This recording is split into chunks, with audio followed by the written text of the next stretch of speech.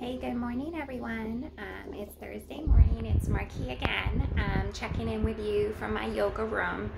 I wanted to come on and record a short vlog. I actually have just a few minutes because I'm getting ready to do a vinyasa class with one of my mentors, and I'm super excited.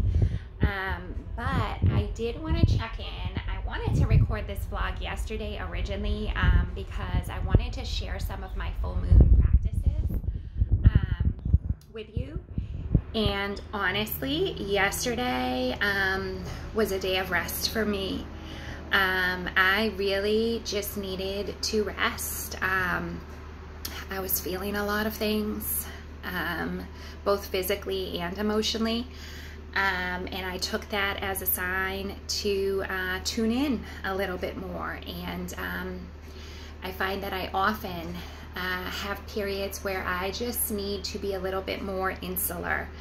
I tend to use a lot of energy in my relationships, being an empath. And at times, you know, we really just need to tune into self and listen to the body and know that it's okay to rest, or it's okay to move something from our to-do list to the following day.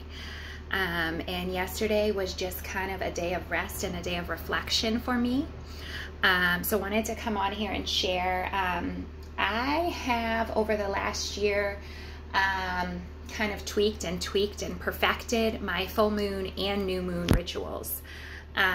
So for the full moon, as that's the full lunar cycle, I like to do some releasing.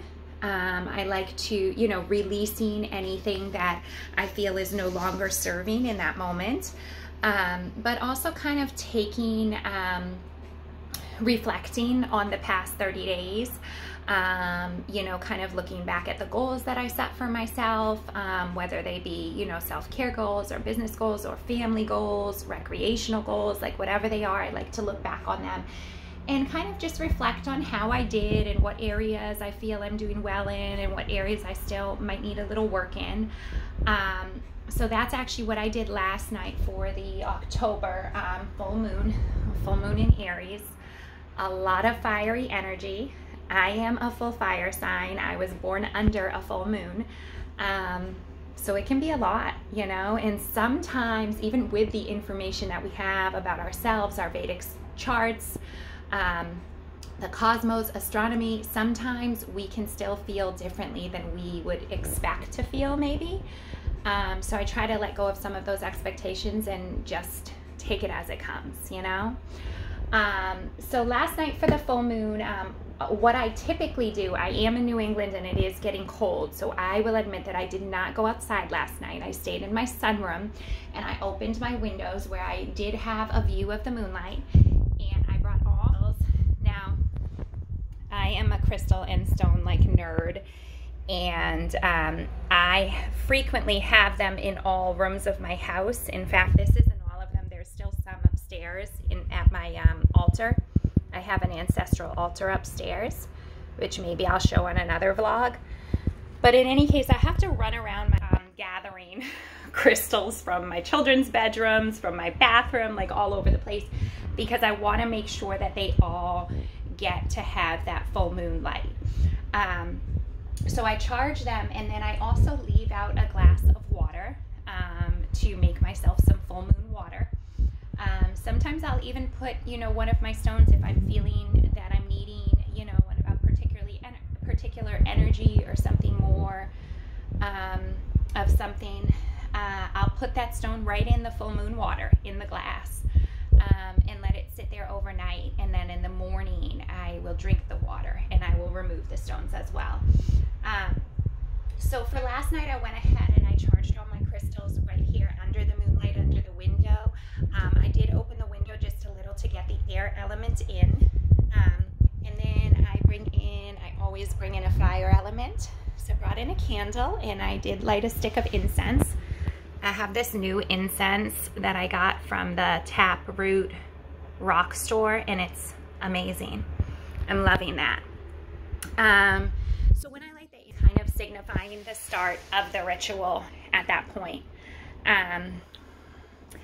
And, you know, sometimes I'll sit and do some quiet reflection and meditation. Again, the full moon for me is more about reflecting on the past 30-day cycle, where I'm at, what I'm feeling, you know, where I'd like to be, things that I've done well, things that I want to keep doing, things that I want to work on a little bit more. So that's the full moon. So I also wanted to share, I do use a lot of journaling, as you know, and I love tools for journaling and journaling prompts. So I purchased on Amazon, it's a self-care planner, and it has a lot of cool templates, let's say. So I'm not going to share my review. I will flip to a blank page so that you guys can take a look at it, because some of those are quite personal. But these are the prompts for the monthly review. And again, as I mentioned, you know, you're welcome to do it at the beginning and end of the month. I like to do the monthly review at the full moon. And then I do the monthly intention setting at the new moon. So instead of being on the you know, European calendar system, I like to use the lunar system. So these are just some intention setting, and some of this for me can be kind of brainstorming. What I do is I do fill out the template. I do rate, you know, the different areas here. There's some areas on top: needs work, it's going all right, or don't change a thing. And then I will let that lead me into journaling in my personal journal, and just kind of flow from there, you know, whatever comes up for me. And again, with the full moon, I do find a lot of momentum to release, you know, whether it's thought patterns that I feel are not serving, self-limiting beliefs, habits, behaviors, right? Relationships, all of those things I'm looking at and releasing.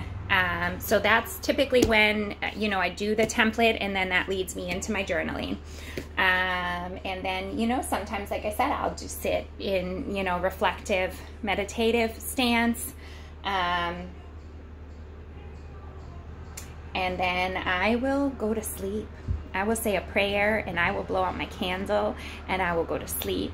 And when I wake in the morning, again, I'll come and warm up all my stones. They were cold from the night before. And I'll drink my full moon water. The new moon water is a little different, so I'll talk about that on another vlog. This one is just about the full moon ritual. But I will drink that water, and I will, as I'm drinking that water, be very intentional and purposeful about those things that I have committed to release and let go of from the night before. So, and one last little self-care that I didn't share. I love this roller. It's a rose essential oil. It has the copper coils in it and the rose petals crushed. My little brother gave this to me. It's very special to me for whatever reason, and it smells amazing. So I usually put that on my pulse points, on my wrists, and then right under my, right here in this lymph node, I guess, area. So that's me. I hope you guys also had a wonderful full moon. I know this energy can be strong for people and not strong for others, and that's fine as well. But just hoping that you're kind to yourself today, and particularly on full moons. Getting in touch with the lunar cycles has been really just eye-opening for me, and it's been a wonderful part of this process. So I hope that some of this will be helpful. Let me know what you think, and let me know what you like to do for your full moon rituals. Have a wonderful day, everyone. Bye.